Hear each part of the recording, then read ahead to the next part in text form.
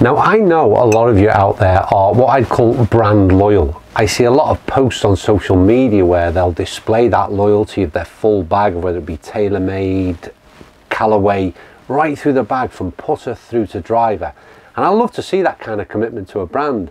But the question is, if you stay committed to just one brand only, is that the really best way to put your bag together? Go ball, go ball. This could be good, could be good. Oh, and got a little friendly bounce as well. It should still come into shot. That we're right on the flag, but the start of this video can only be in one place, because if I want to go one brand through the bag, then what I realized in making this video, there has to be one part that is imperative. I won't move because the most important thing for me is my irons. So I just hit the Mizuno Pro 221 iron. It is without doubt my favorite iron on the market right now. So I'd have no problem with being my start off place with irons in the bag, a mix of that Mizuno Pro range, and I'm into Mizuno. But the problem is, can I carry it right through the bag? Right, before we go any further, one quick question for you. If you were to be loyal to just one brand only, then what brand would that be? Comments down below. Now the next thing for me, which would be a key factor after the irons, would then be what I would do in terms of putter, because I realise again that's a majorly important piece of the jigsaw for me. And what they did this year again really surprised me with this M-Craft range of putters that they released. Again, forged, milled face, as everything with Mizuno, all about feel, and it's just such a nice putter. There's a few different models in the range, and if I'm honest with you, I just really didn't see this one coming. Turn, turn, almost. But it's so soft in the way it feels. Like I said, a couple of different styles to choose from. And then the other interesting bit for me is these options. You get a little bit of a weight kit with it. So again, you can choose to customize the putter's head weight that suits your requirements. So again, I've got irons in the bag, I've now got putter in the bag, and I'm more than happy so far with my one brand bag. So easy to pick up, sit on the flag. Oh, next up would be wedges, and I'm sort of doing this in a preference of where I see the bag that sits in terms of what's important to me. And wedges again are really important, scoring part of the game. They've got two wedges that I would choose from in terms of models. T22 is absolutely gorgeous. I've just played a 60-degree wedge there in the copper denim finish, which is gorgeous. Two other finishes in that range. But then I'd also not dismiss the ES21 wedges either, which again, more of a sort of game improvement iron, bit of bulk and mass, but again, forged. And I suppose what I'm learning is the key to all this is the feel and sound out of every one of these clubs we've played so far. So wedges, putter, and the irons, all forged, all feel fantastic, and all are performing incredibly well. Mizuno are doing so well this year right now, but there's a big problem still yet to come. So we're sorted. We've gone putter through to, I think maybe I'll be carrying a 5 iron, then I'll be looking to go into hybrids. And I've got to say, one of my favourite hybrids available right now again was the GPX Fly High. They're incredibly good looking from above in terms of the crown. I love the way it sits. It's a fairly neat and small profile, really suits my eye, but ultimately it performs really well. So I'd have no problem in going, like I said, from my longest iron in the bag and moving on into a Mizuno hybrid. Get up, get up. I think we've just about got there as well. That's hybrid done. We've now got just a couple of clubs, and that'd be fairway woods, maybe a long driving iron, and maybe the driver.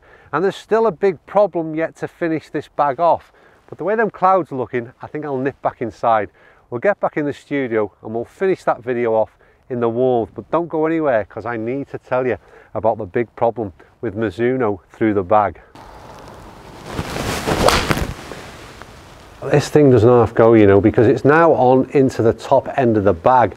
And this is the new Mizuno Fly High, whether it's 2021 or 2022, I'm not sure, but it's a Mizuno Pro range. And first of all, just take a bit of a glance at it. It's in this black finish, which again is so easy on the eye.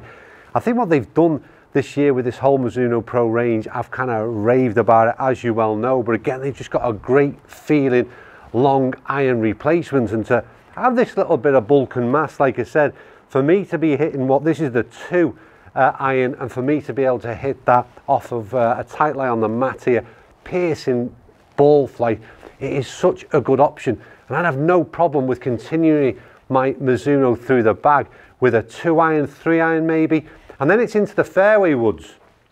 And I think this is one of the changes that they made this year, which was, again, a massive move forward for me. I've always questioned the fact that everything about Mizuno for me, I just think of irons. That's my automatic thought process. And I think that's the problem they've got to overcome, and they've got to make fairways or woods that are appealing to the masses and just as popular, let's say, as what the irons are. And in the fairway woods, I think they managed to do that. And again, from a looks perspective, superb. Performance-wise, this club is actually in my bag. It's a 5 wood, and it absolutely goes out like a rocket. To be honest with you, it's this club where it's really replaced my sort of 3 wood in terms of why I've got a 5 wood in the bag, because it's so powerful off the face, real fast ball speeds, again, real piercing ball flight. So at this stage, I'm all the way up to my fairway woods, and I'm more than happy to be gaming that full bag of Mizunos. So I've referred consistently throughout this video to maybe one big problem, and that big problem is at the top end of the bag, and it's the driver. Because it's, for me, still the one thing that they haven't got quite right at Mizuno. And whilst they've made massive advancements in terms of where they sit right now with their driver, and there's probably 3 or 4 models is there right now that you could choose from, neither of them really make me want to put one in the bag. So they've still got that one step further before I could consider being a one brand man. But right now, I would say Mizuno are the closest to it in terms of hitting right the very top marks for me, right throughout the bag, where we started with that putter, into wedges, into irons without doubt, then into the long irons and the hybrids, then maybe even those fairway would sneak in, like I said, but the driver would still be that final issue they've not quite conquered yet.